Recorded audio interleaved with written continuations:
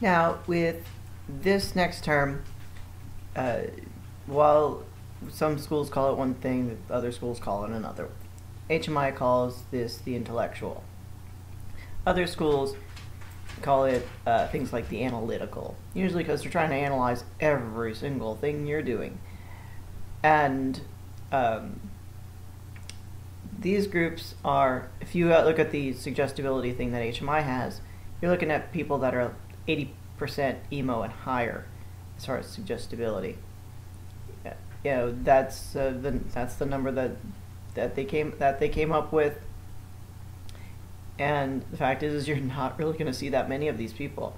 I've met one person, and once he said, he used the term analytical, and my brain just said, oh, that means he's probably an intellectual. And I dropped him almost as fast as I dropped the somnambulist, simply because I knew that information. And these are the people who, while no matter what, you are hypnotizing. I mean, you're really hypnotizing yourself. These people really have to think that they're hypnotizing themselves, or you have to go out with a complete confusion induction.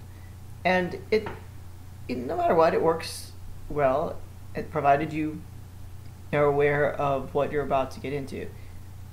Usually, a nice good confusion induction, they'll drop them pretty fast.